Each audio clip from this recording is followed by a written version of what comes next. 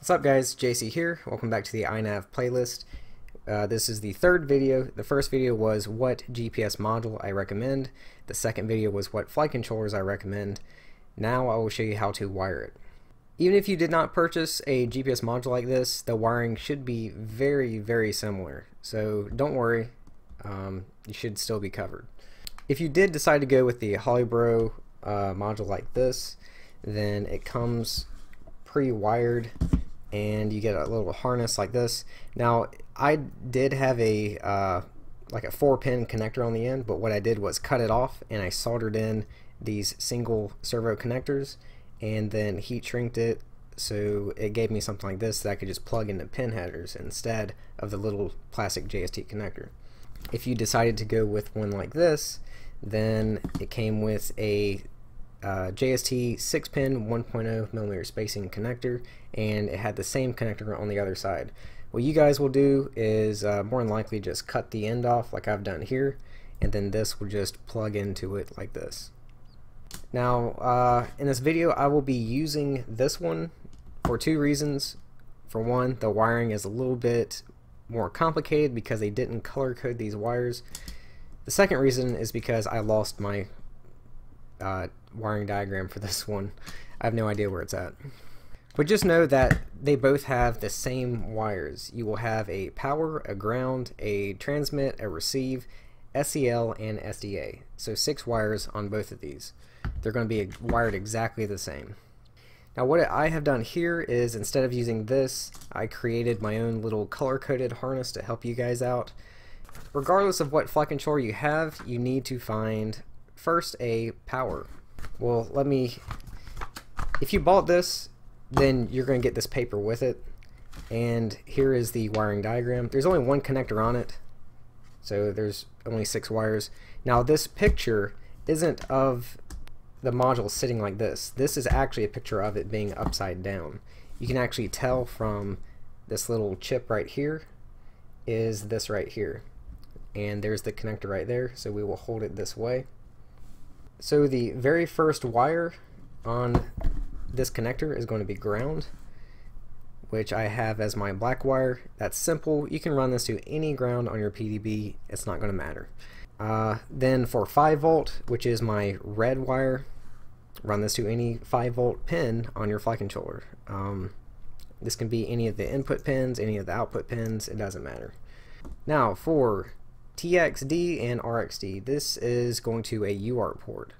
If you do have a flight controller with the CP2102 driver, like I've mentioned in many of my other videos, this means that UART number 1 is tied into the USB, so you can't use that device and INAV at the same time.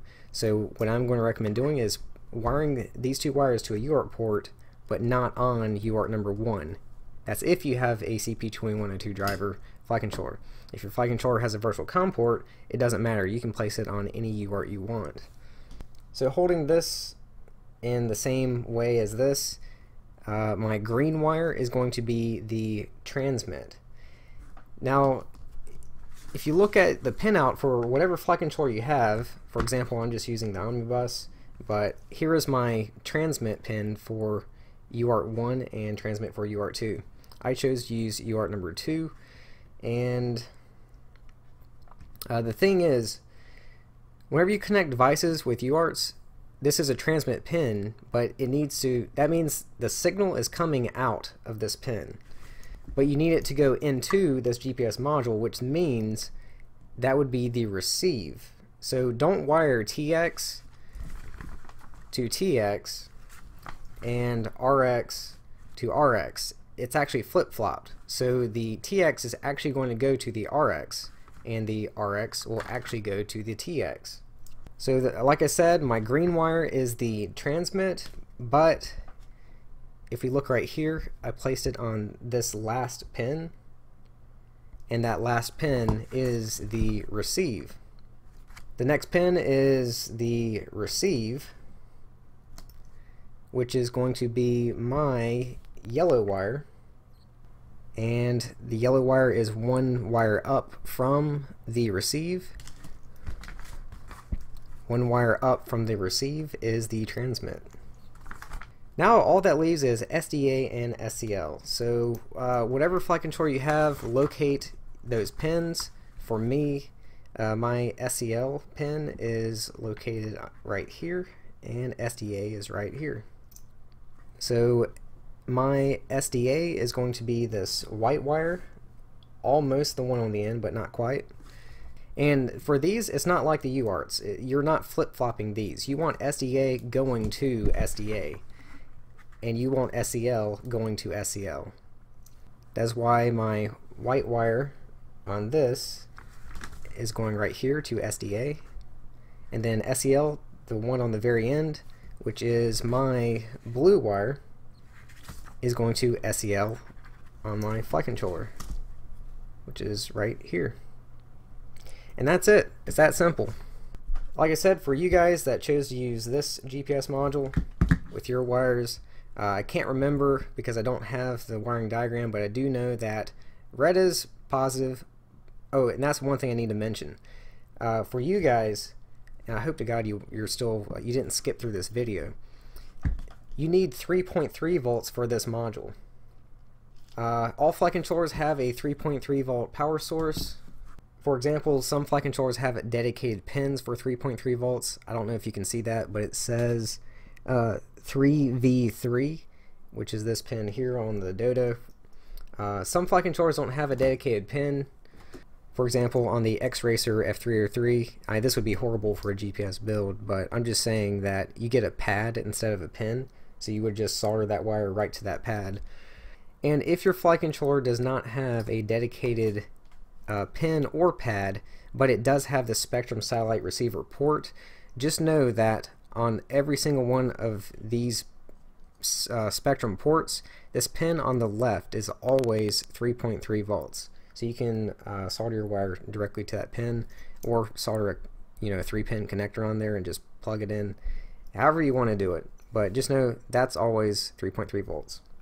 So like I was saying, you guys with this one, you're going to have 3.3 volts to the red wire.